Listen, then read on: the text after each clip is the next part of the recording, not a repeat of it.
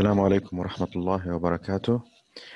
Today we are going to talk about novel coronavirus, the new hot topic on medicine all over the world. 2019 novel coronavirus. We will take an overview about epidemiology and clinical presentation, prevention, and treatment. At the end of December 2019, the Chinese authority informed WHO about the diagnosis of new cases of pneumonia with unknown etiology. This kind of pneumonias, it was found that it is related to the exposure on seafood market in Wuhan city in China. On the 7th of January 2020, the Chinese authority identified a new type of coronavirus that is responsible for this kind of pneumonias. What are the coronavirus? Coronavirus are a group of viruses that usually infect animals, but under some circumstances, the virus can be transmitted to humans and cause serious complication, like SARS and Middle East respiratory syndrome, and the newly diagnosed novel coronavirus. The newly diagnosed novel coronavirus, the main source of the infection or main source of the virus still not identified. The situation in numbers that was issued on 2nd of February 2020, about 14,500 confirmed cases, most of them in China, mortality about 300 deaths. And outside China, there is about 150 confirmed cases with 1 death.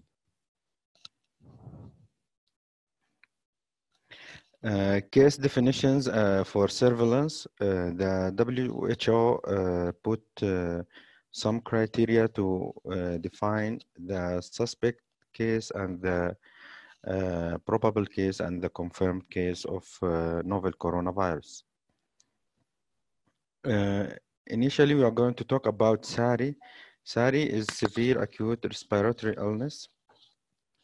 That means a patient with cough and fever for the last 10 days, and this patient requires hospitalization. Now, the suspect case of novel coronavirus. The first category is SARI patient with no other etiology that explain the presentation, and history of travel of Wuhan city in China in the 14 days prior the symptoms onset, or SARI patient with which is a healthcare worker in an environment that SARI of unknown etiology are being cared of. The second category, beta category, patient with any acute respiratory illness and at least one of the following: close contact with the confirmed or probable case of novel coronavirus in the last 14 days, or visiting live animal markets in Wuhan in the last 14 days, or working or attending healthcare facility in the last 14 days prior the onset of the symptoms. The facility must be with cases with the novel coronavirus. The probable case of novel coronavirus, a suspect case for whom testing for novel coronavirus is inconclusive, or for whom testing was positive on a pan-coronavirus assay. This is the definition of probable case of coronavirus. Confirmed case, a person with laboratory confirmation of 2019 novel coronavirus infection, regardless of the clinical presentation. The clinical syndromes of novel coronavirus, it can come with different clinical pictures, starting from simple upper respiratory tract infection till respiratory failure and septic shock and death. The first presentation or first clinical syndrome, uncomplicated illness, patient with uncomplicated upper respiratory tract viral infection may have non-specific symptoms such as fever, cough, sore throat, or nasal congestion, headaches, muscle pain, or malaise. No signs of dehydration, sepsis, or shortness of breath. Mild pneumonia. The second presentation, mild pneumonia, patient with pneumonia without signs of severity. For the children, child with non-severe pneumonia has cough or difficulty in breathing, plus fast breathing according to the age. Severe pneumonia, adolescent or adult. The definition of severe pneumonia in adolescent or adult. Fever or suspected respiratory infection plus one of the following: respiratory rate more than 30, severe respiratory distress, or desaturation less than 90. For the child, cough or difficulty in breathing plus at least one of the following: central cyanosis, desaturation, severe respiratory distress, signs of pneumonia with general danger signs like inability to breastfeed or drink, or unconsciousness or convulsions. The diagnosis of severe pneumonia must be clinical, and the imaging help exclude the complications. The other presentation of the novel coronavirus is ARDS. ARDS in definition, there must be acute onset within 1 week of respiratory symptoms, unexplained chest imaging, so no effusions, no lobar or lung collapse, no nodules, and the exclusion of pulmonary edema, cardiogenic pulmonary edema, with cardiac study such as echocardiography. And the other criteria is oxygenation. There must be desaturation with the patient. In mild ARDS, it will be PO2 on FiO2, it will be between 200 and 300, either patient ventilated or non-ventilated. In moderate ARDS, it will be between 100 and 200. In severe ARDS, it will be less than 100. If there is no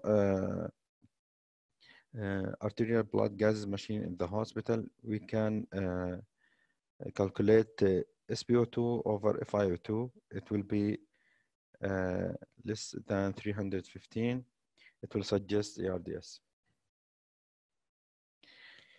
In children, a patient on bi-level non-invasive ventilation or CPAP via full face mask, and PO2 on FiO2 less than 300, or SpO2 on FiO2 less than 264.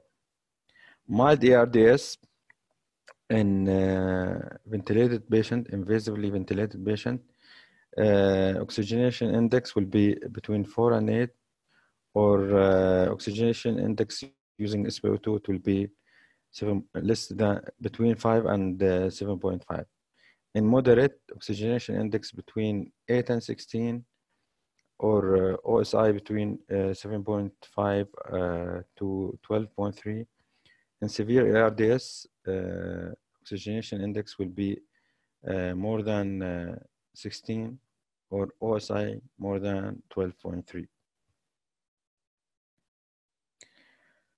The other representation of novel coronavirus, it will be sepsis, means adult with organ dysfunction such as altered mental status, difficult or fast breathing, low saturation, reduced urine output, fast heart rate, weak pulse, cold extremities, or low blood pressure, skin mottling, laboratory findings such as coagulopathy, thrombocytopenia, acidosis, high lactate, or hyperbilirubinemia.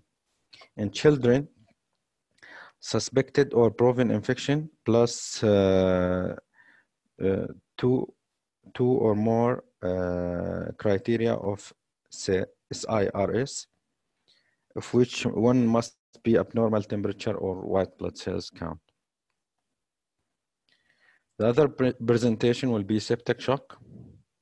That patient presenting with hypotension despite volume resuscitation requiring vasopressors to maintain mean arterial blood pressure more than 65 and serum lactate more than 2.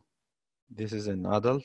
In children, any hypotension with 2 or 3 of the following: altered mental status, tachycardia or bradycardia, prolonged capillary refill, warm vasodilation with pounding pulse, tachypnea, motile skin, porphyritic rash, increased lactate, oliguria, hyperthermia or hypothermia. The most important step in the management of novel coronavirus is prevention, infection prevention and control measures. These are the infection control measures for all the population. Everybody must care of hand hygiene, covering mouth and nose while sneezing or coughing. Avoid the close contact with anyone with flu symptoms. Good cooking of meat and eggs. Avoid unprotected contact with live animals. This is hand hygiene steps every health care worker must do with every contact with the patient. First step, before touching the patient, before any procedure, clean or aseptic procedure, after body fluid exposure risk, after touching the patient, after touching the patient's surrounding. The triage of suspected cases of novel coronavirus. Every suspected patient must be given a medical mask and must be directed to a separate area or isolation room if available. We should keep 1 meter distance between the patient and the other patients. We should instruct the patient to cover his nose and mouth during coughing or sneezing with a tissue or flexed elbow. We should perform hand hygiene after any contact with the respiratory secretions.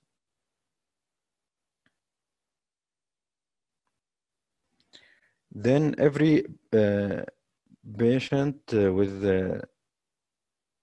novel suspected case of novel coronavirus, we should do droplet and contact precautions. Droplet and contact precautions. Droplet precautions, first of all, medical mask. If the healthcare staff is working within 1 or 2 meters of the patient, single room, we should try to keep the patient in single room, or if that one is not possible, we can keep the patient with similar diagnosis or symptoms in the same room.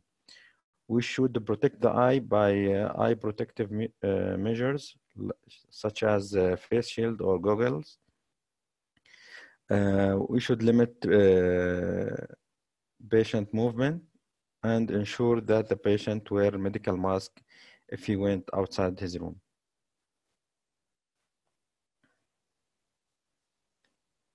Contact precautions, we should use personal protective equipment, which is medical mask, eye protection, gloves, and gowns when entering room and remove PPE when leaving.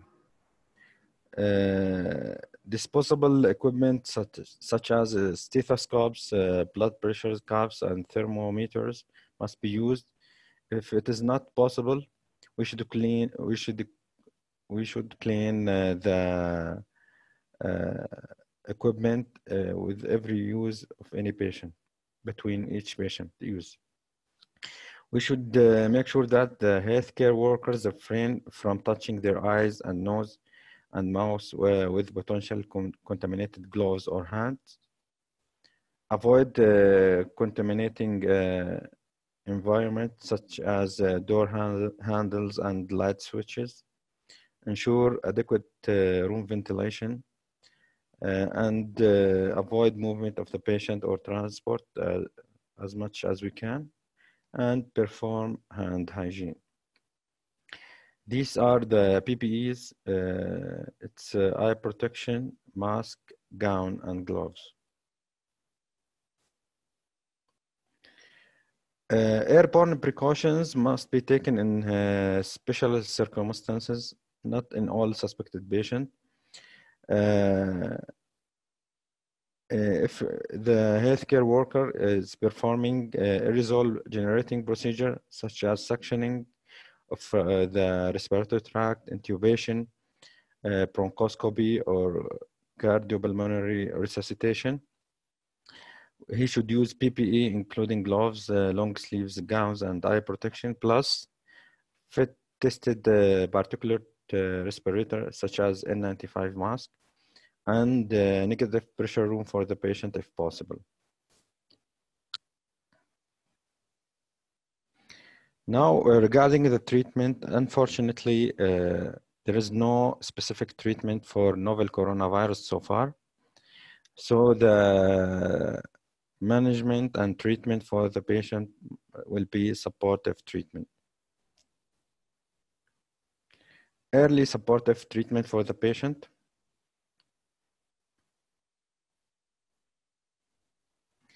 First of all, supplemental oxygen. Every patient with SARI and respiratory distress or hypoxemia or shock. For adult, the target oxygen saturation will be 90 or more. If a pregnant lady will be between 92 and 95, for children will be more than 90 also. If emergency signs, it will be more than 94. Fluid management, we should follow conservative fluid management measures to avoid overload of the patient.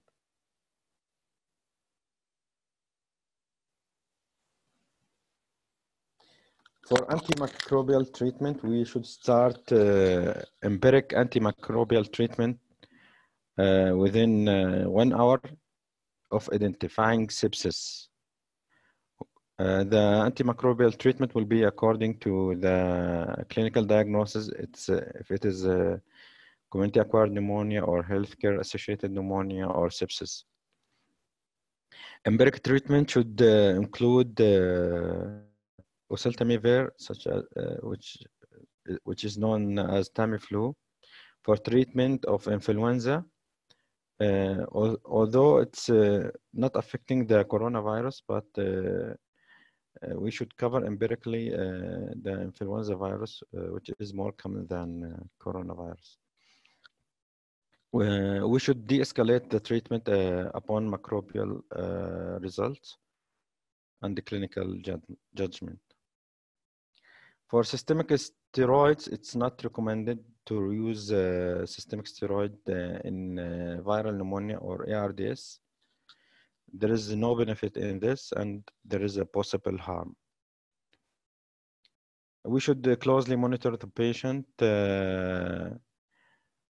with SARI and signs of clinical deterioration for respiratory failure and sepsis. We should identify the comorbid condition and manage accordingly and communicate early with the family and the patient. Collection of specimen for laboratory diagnosis.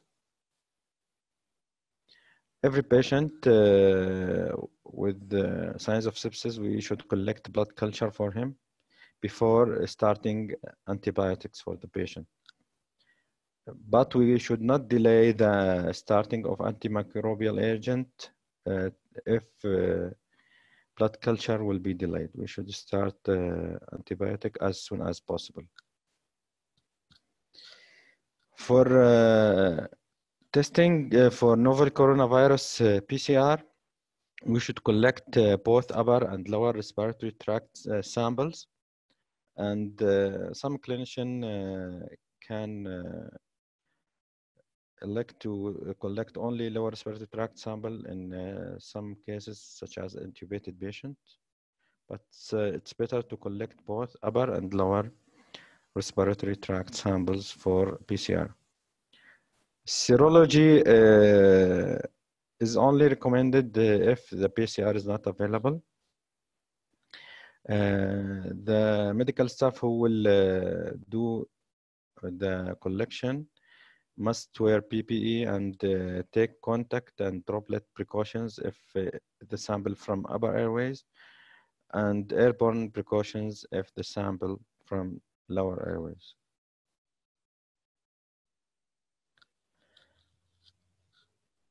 Both samples must be sent for influenza A or B.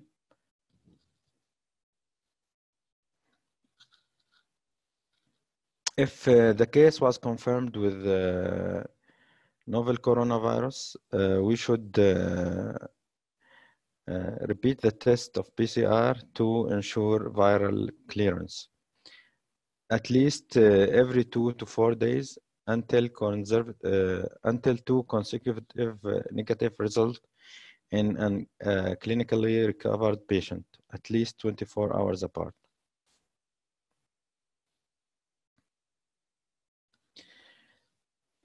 Management of respiratory failure and ARDS. We should recognize hypoxemic patient, hypoxemic respiratory failure as soon as possible.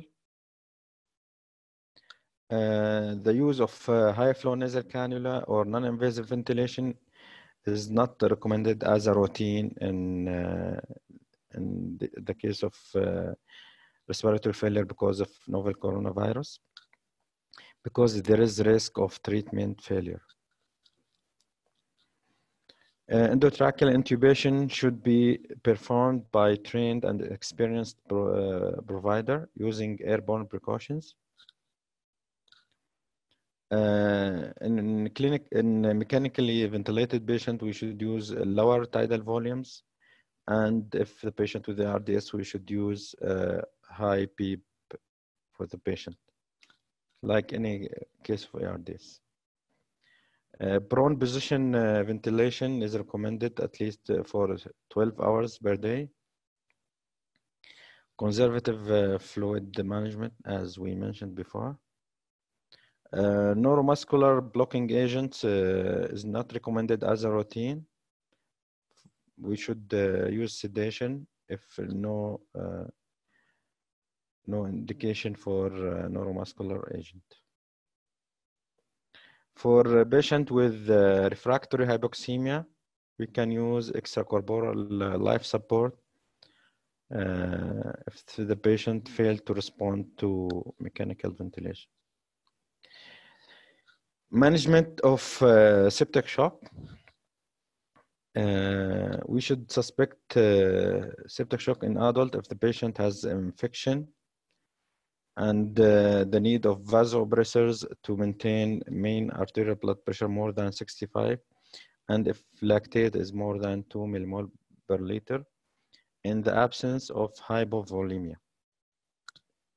Septic shock in children, hypotension with 2 or 3 of the following: altered mental state, tachycardia or bradycardia, prolonged capillary refill, warm vasodilation, tachypnea, mottled skin, purpuritic rash, increased lactate, oliguria, hyperthermia, or hypothermia.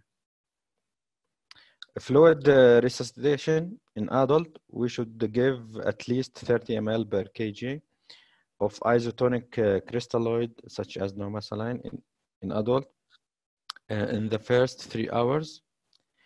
For children, we should give 20 ml per kg as rapid bolus and up to 40 to 60 ml per kg in the first hour. As we mentioned before, fluid resuscitation must be conservative to avoid volume overload, and especially if the hospital doesn't have mechanical ventilation. Don't use hypotonic crystalloid, starches, or gelatin for resuscitation. Vasopressors, it's indicated when shock persists during or after fluid resuscitation. The initial blood pressure target is mean arterial blood pressure more than 65 in adult, and age-appropriate targets in children. The vasopressor, which is indicated in adult, is the first line is norepinephrine. And also we can use epinephrine or vasopressin as added treatment if we cannot achieve the mean arterial pressure. In children with cold shock, the recommended vasopressor is epinephrine, while norepinephrine is used in patients with warm shock. Finally, we should prevent the complications in any admitted patient. We should reduce the days of invasive mechanical ventilation, reduce incidence of ventilator-associated pneumonia by oral intubation and semi-recumbent position, closed suctioning system, reduce incidence of venous thromboembolism by low molecular weight heparin or unfractionated heparin, or intermittent pneumatic compression devices if there is a contraindication for heparin. We should reduce incidence of catheter-related infection by using aseptic steps for the insertion. We should reduce incidence of pressure sores by turning the patient every 2 hours. We should reduce the incidence of stress ulcers and GI bleeding by H2 blockers or PPI. We should reduce the incidence of ICU-related weakness by amputating the patient as soon as possible. As we saw that the management of novel coronavirus, there is no specific treatment for the virus so far, no vaccine so far. It's only supportive treatment. It's similar to any patient with viral pneumonia or severe pneumonia or septic shock or ARDS of any cause. Now we are going to talk about the management of community-acquired pneumonia according to American Thoracic Society guidelines 2019, because it's related to our topic for today. Because as we mentioned before that every patient with pneumonia or sepsis with suspected or confirmed case with novel coronavirus, we should start antibiotics for him as soon as possible, within 1 hour. Regarding the treatment of community-acquired pneumonia, first of all, we should establish the severity of the pneumonia. Is it mild or moderate or severe? According to PSI index, pneumonia severity index. If the patient has PSI less than 70, can be treated as outpatient. If the patient has PSI between 70 and 130, he must be admitted in the ward. If PSI more than 130, must be admitted in ICU. The CARB 65 score is more simple than PSI score, but it's less accurate. For CARB 65, C stands for confusion, U for urea more than 7 millimole, R respiratory rate more than 30, B blood pressure less than 90 for the systolic and less than 60 for the diastolic, and age more than 65. Every one of these take 1 point. If the patient has 0 or 1 point, he can be treated as outpatient. If 2 points can be treated, must be treated as inpatient. If between 3 and 5, must be treated in ICU. Now the choice of antibiotic will be decided according to the place of care. If the patient is healthy, outpatient adult without chronic comorbidities or risk factors for antibiotic resistance, he can be treated by amoxicillin or doxycycline or macrolide. If the patient is outpatient with chronic condition, such as heart failure, liver failure, or renal failure, or respiratory failure, he must be treated as a combination treatment. For example, amoxicillin with clavulanic acid, or cephalosporin, and macrolide or doxycycline. We should combine 2 antibiotics for him. Or we can use respiratory fluoroquinolones as monotherapy for the patient, such as levofloxacin or moxifloxacin or gemifloxacin.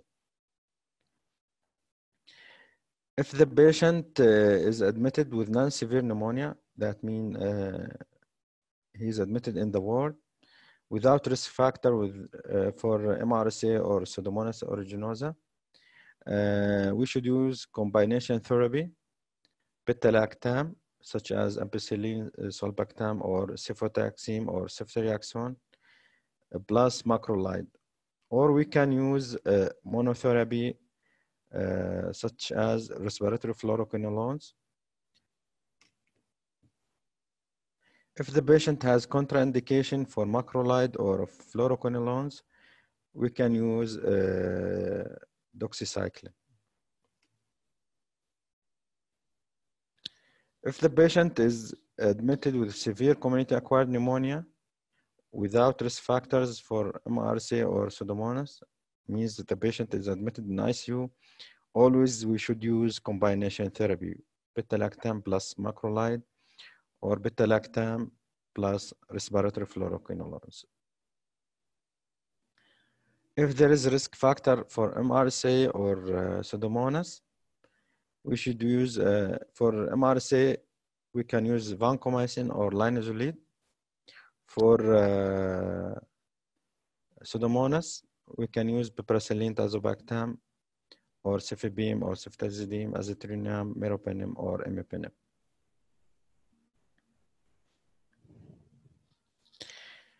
This is an old saying for the Prophet Muhammad, peace be upon him, about the controlling infection in the countries which has epidemics. He said, peace be upon him, if you heard about any epidemic in any country, don't travel to this country. And if you were in this country, don't travel outside. Thank you very much. This is the end of our lecture. Thank you. Thank you very much, Dr. Khalid.